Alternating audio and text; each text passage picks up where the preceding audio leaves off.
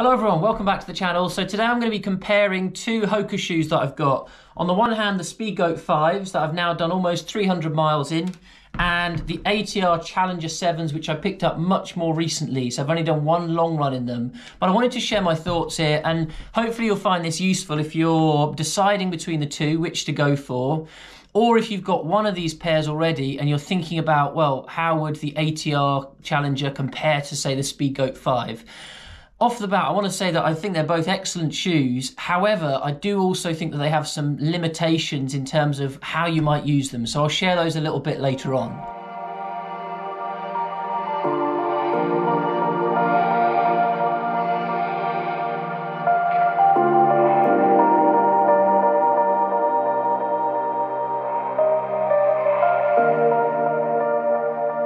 So firstly, just a quick breakdown of the technical spec. The Hoka Speedgoat 5s, they've got a heel-to-toe drop of 4mm. So that's the difference between the stack of the heel and the forefoot. And the lugs they've got on the bottom, which you can see here, they are much more pronounced than those of the Challenger. And they are 5mm in total for their depth. Hoka describes this as having neutral cushioning as well. So that is the Speedgoat 5s. Oh, and the other thing is the weight. So the weight of them is 330 grams in my UK size 11 with wide fit. So I typically go up half a size for Hoka shoes because they are quite narrow and they tend to fit on the smaller side. So yeah, I've gone up half a size for these. And then for the ATR Challenger 7s, we've got a heel-to-toe drop of 5mm. The lug depth is 4mm, and they're much more square lugs. And then the weight comes in at 305 grams, so about 25 grams lighter than the Speedgoat 5s.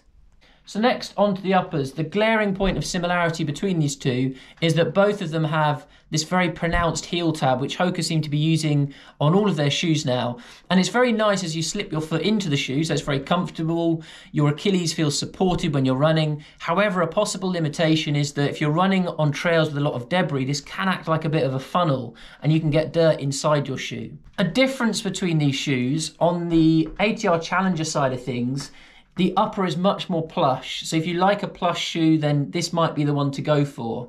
And you can see that in things like the tongue. So the tongue here, it's much more plush, much more padded. Not the most padded tongue out there, but you do get more padding than you do for the Speedgoat 5, where the tongue is much more minimal. And I did have a problem with the Speedgoat 5s early on, where the tongue would disappear inside the shoe. However, I've started using the top eyelet, as suggested by someone who follows the channel, and that's been very good for holding the tongue in place, and I don't get so many of those disappearing act issues now. So I took the ATR Challengers out for a test run the other day, about 16 miles in total, so put them through their paces, and there was a mixture of terrain there, some road, some trail. There was gravel paths in there, there was chalk, there was some muddy stuff, some grass, and they dealt well with most of the terrain. However, on the road sections where there was a bit of frost, they were slipping about all over the place. And I think that's probably because of the exposed EVA foam you've got on the bottom. So the ATR Challenger 7s are really not dealing well with this path. So I've just come across this here, which is like a newly tarmac path, but there's a tiny bit of frost on it and you can literally just skate down it.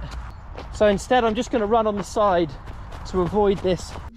So yeah, they really didn't deal well with that. Overall, I would say they were good on roads. When the roads were dry, it was super running in these. They were really, really good because there was very smooth transitions. They felt very at home there. Some good cushioning as well, so they're fairly bouncy, a little bit more bouncy than the Speedgoat 5s. Still not as much as something like the Speedgoat 4s or, you know, some other more bouncy road shoes out there. But yeah, the only limitation I would say is, you know, be aware if you're running on probably very wet roads or slightly frosty roads, then these might be a bit slippy. So the ATR Challengers, I'm going to use them probably much more as a summer trail shoe.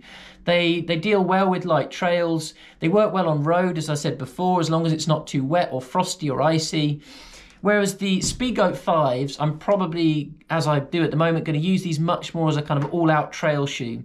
They don't fare too badly on the road. You know, they're not the heaviest or bulkiest shoe. The lugs aren't too aggressive on the bottom, but the transitions in the ATR Challenger, they're much smoother and it's much easier on the road, unless, as I said, it's kind of too icy or wet. The thing I would say about both of these shoes is that neither of them can deal with extreme mud. So neither of them are going to be good for very boggy conditions. However, they can deal with a bit of mud. You know, the Speedgoat 5's a bit better because they've got more traction on the bottom. The lugs are a bit more pronounced. Whereas with the squarer lugs that you've got on the ATR and that exposed EVA that you've got too, probably less so on the mud. And then finally, in terms of distance, so it's a bit hard to say on the ATR Challengers at the moment in terms of what distance I might use them for. However, it does feel like they've got a little bit more bounce to them than the Speedgoat 5s. They're not as bouncy as the Speedgoat 4s, so I had those before, and they would give you a lot of energy return. But, you know, I could see myself at least running a trail marathon in these, 50K certainly, I think they would be comfortable for. Beyond that, it's difficult to know at this point. But yeah, I think they would deal very well with that.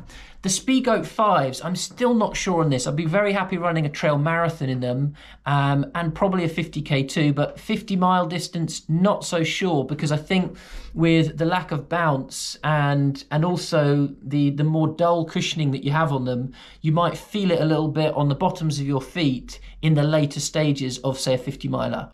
So I hope you found that comparison useful. Do let me know in the comments below if you've got either of these pairs of shoes. How do you find them? What are your thoughts on them so far? And also, if you've got any questions you want to ask about the shoes, if there's anything I haven't covered there, then do let me know and I can get back to you on that.